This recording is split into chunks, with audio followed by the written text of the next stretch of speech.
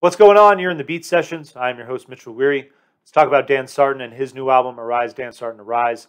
That was released on November 26th. This is his 11th studio album and follows 2016 Century Plaza. This is a sad story. Dan tragically passed away at the beginning of the year in March, and so this is his final album.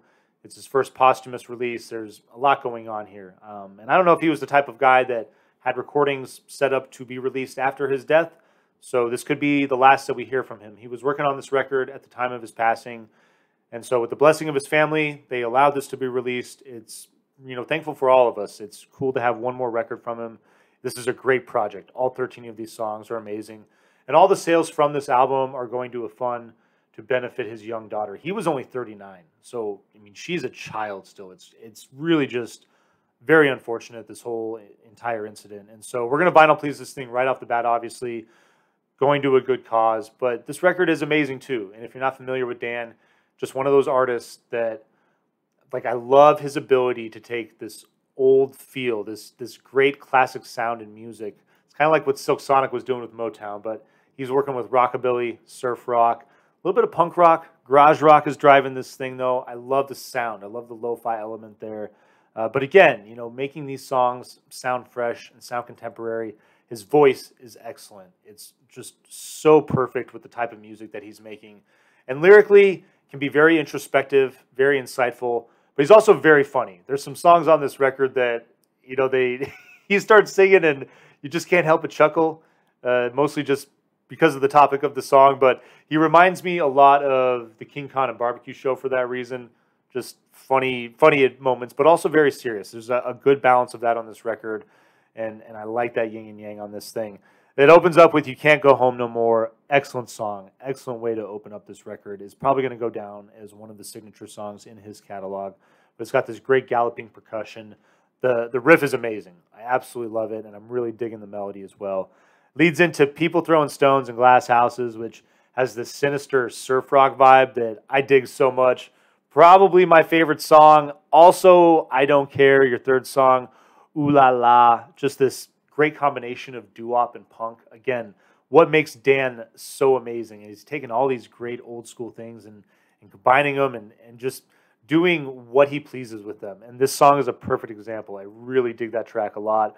Rooster in the Hen House is your fourth track. Just another great rockabilly track, and some of the goofy lyrics coming into play there. That's where I started to think of the King Khan and Barbecue Show. Your fifth song, I Heard Laughing. Up-tempo ballad. It's just guitars. I really like the feel of this song. Really is a nice change of pace in the record. Leads into Kisses in the Morning. Just straight up ballad. Nice slow change in the record, which drifts into True Love. Just great punk sounding track. Reminded me a lot of the Ramones. I like the change in pace in the record. Dipped in, slowed it down, and then we picked it back up. True Love leads into the eighth track of My Best Fit, which is, again, doo-wop, rockabilly. I really like the way that he's just messing with all of these things and making them sound so fresh. Fires and Floods, great song. I love the stop-and-go riff in this track. Another one of my favorites. I really found this song pretty impressive. And then we get some of this fun stuff at the end, your 10th, 11th, and 12th tracks. 10th song is called Dumb Friends. This song is about... and this song is interesting too because it sounds more contemporary than any of the other ones, minus the rockabilly and the garage sounding guitars. But the lyrics on this song are about, we've all been here before. You ever dated that person that just had the worst friends in the world? That's what this track is about. I absolutely love that. I thought that was really funny. I recently dated someone in the last couple of years that I experienced that with, so just got a good chuckle out of that. Your song 11 is called Foreman Grill. I don't even need to explain what that song is about. It is about this man's love for a Foreman grill. I hope at the pearly gates, when Dan was greeted, he was greeted with a guitar first and then with the Foreman grill, because based on this song, it sounds like he really loved the Foreman grill. And he's gonna go through all the good things about it in that track. I'm getting such a kick out of it. The title of the album in general, it's just like I would really like to have met this guy. He seems like he had a great sense of humor. This is just a really heavy incident. This whole thing is very tragic, and the type of guy still to, still find some light in the darkness, and I dig that about Dan. Personal Injury Law is your 12th track. That is It sounds like Alabama Song by the Doors. And again, it's about a personal injury lawyer. And your final song, getting a little more serious, Daddy's Coming Home. And Dan, I hope you have gone home and that you're resting peacefully. And it's terrible that you're gone, especially at such a young age. But it's still wonderful to have this last bit of music from you.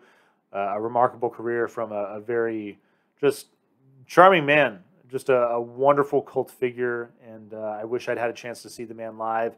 If you did, if you have any experiences, please share those in the comments. That's what this channel is about, is sharing cool stories about music.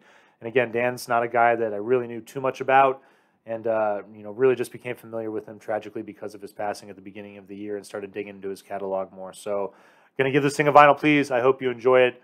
Go buy this record and support his daughter. And yeah, subscribe to the channel, like this video, share it, do all the things to help me grow this project. Stay tuned throughout the week for more album reviews. We'll see you next time on the Beat Sessions.